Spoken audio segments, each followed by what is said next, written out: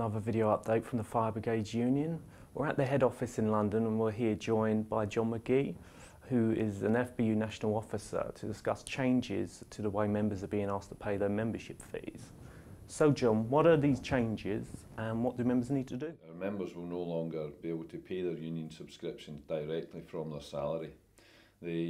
So what will change is that they'll stop paying it from their salary, and that money will now go into their bank account with the rest of their salary. We now need them to change over to a direct debit method of payment, which means that it will then come from their bank accounts to the Fire Brigades Union. So in the next coming months, this is being rolled out across the whole of the UK. So in the coming months, each member will receive an envelope similar to this at their home addresses. And the contents of the envelope will be a return address envelope where it's prepaid, so there'll be no cost to the member to send the form back to us. And the most important part in the form, in the envelope, will be the direct debit mandate form. This will come as an A3 document. So on one side we have the direct debit mandate, which we require the member to complete their bank details and sign the form to authorise us to take the payment on a direct debit basis from their bank each month. If a member has a joint bank account where it requires the joint signatories in order to set up a bank account, we need our members to make sure that in the appropriate box both signatures are there in order that the mandate would be active. The final change we will take care of, because we're asking our members to complete the other part of the form, which is the check-off cancellation form.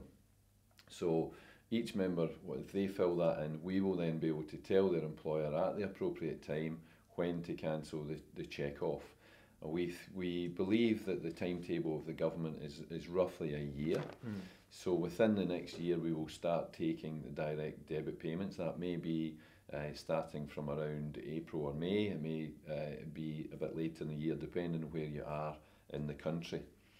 We're also asking our members to give us the information of a private email address if they have one, and a mobile telephone number.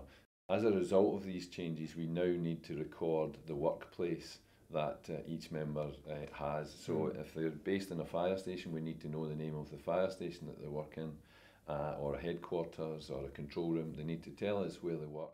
And why are all these changes coming about now? This Tory government, have introduced a trade union bill. It's passing through Parliament at the moment. And that bill is going to take away the right of local authorities to apply the check-off method of payments to trade unions. So we believe that it's doing that to make it more difficult for unions to be organised. It's more difficult for our members to protect their working conditions and to stick together. They understand that this whole process of changing people over from check-off onto direct debit is going to be time consuming, it's going to be a difficult process just to manage. And they know if we're doing these kind of things, then we're probably not working as hard as we can for our members. So we need this to be as quick and as smooth as we possibly can in order that we can concentrate on protecting our members. What are the implications for members if they don't switch to direct debit? The employer in the coming year will be told that they can no longer legally take that check off.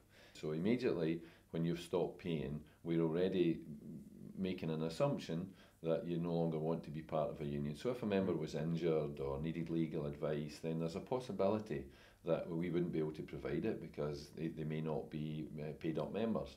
So it's really important for our members to maintain their payment. Find all the relevant forms to switch to direct debit on our website, which is fbu.org.uk. You can also follow us on Twitter for updates, and that's at FBU National. And you can also like us on Facebook by searching the Fire Brigades Union. Thank you.